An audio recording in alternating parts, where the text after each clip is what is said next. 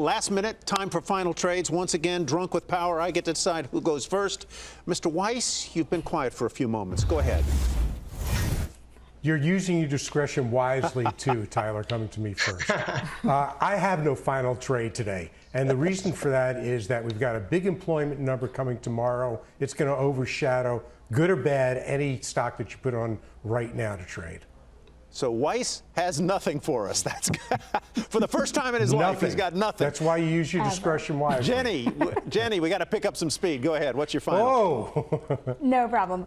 Lamar Advertising, wherever you drive, you're going to see their billboards. They should benefit from people driving more. They may also benefit from the political season getting heated. It's got a 3% dividend yield and trades at 12 times earnings.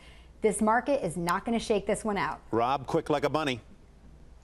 XLI, industrial sector, ETF, benefiting from that rotational trade. 3 positive months of ISM and the best since January of 19. Jason?